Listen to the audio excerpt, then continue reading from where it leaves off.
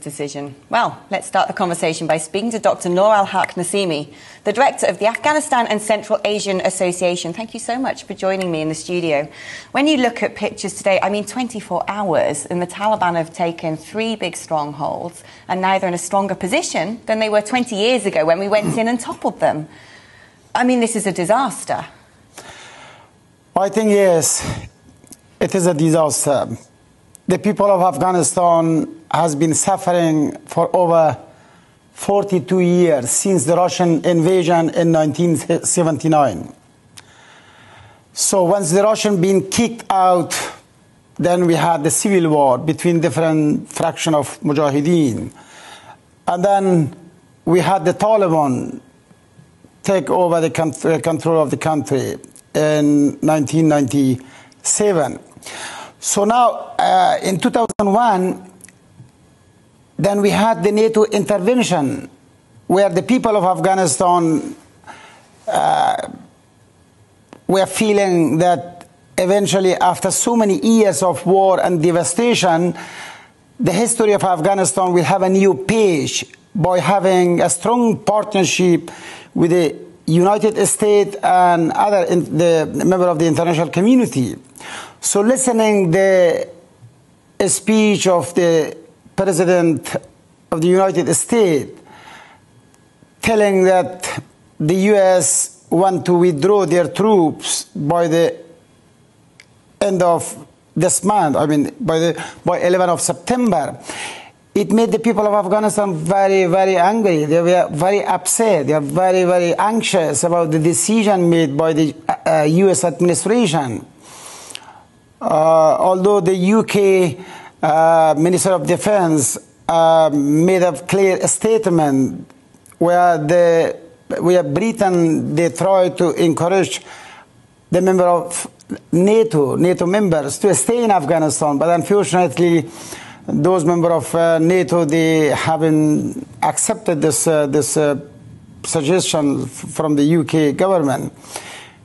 But then, from 2001 until now, I think we had so much progress, so much achievements in terms of the women's rights, human rights, a strong civil society, number of elections, whether those elections been transparent or not, this is another question. But at least we had some number of parliamentary election, presidential election, the strong civil society. There were some achievements in terms of improving the rule of law, the governance institution, but then suddenly listening the U.S. administration telling the people, telling the world, we want to leave Afghanistan. This is up to the Afghanistan people to look after their security. But then, after the announcement of the U.S. administration, we witnessed a number of districts and provinces being seized by the Taliban just for the past 2 months. The situation on women's rights and human rights is very, very, very horrible and very, very bad. Over 500,000 people just in 2 months they displaced. So the situation around internal displaced people become a very big concern, because the people who are leaving their hometowns, walking through the mountain to get to a safer place. In particular, most of the people they arrive in Kabul.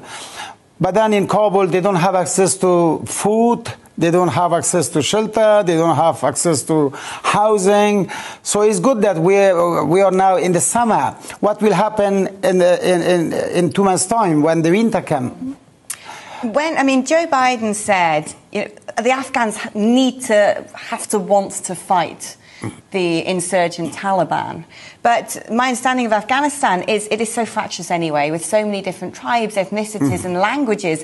Is there a sense of cohesion or Afghan identity big enough and strong enough to face down the Taliban?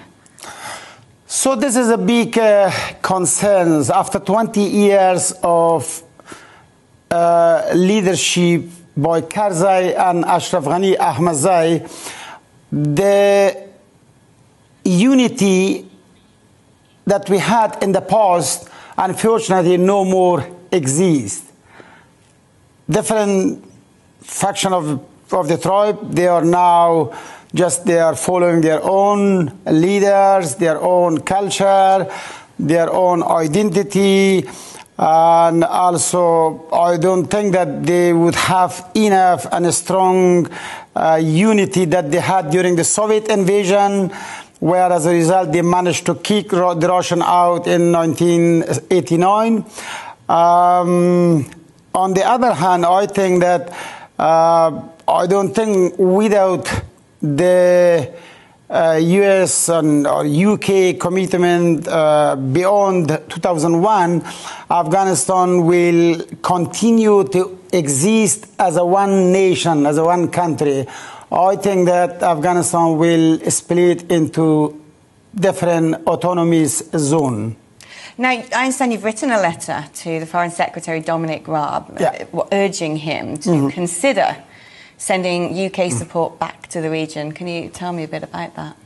So we had a meeting at the Afghanistan and Central Asian Association on the 7th of August last Saturday in Feltham, where we had members of the diaspora and also some journalists from Southwest London Press.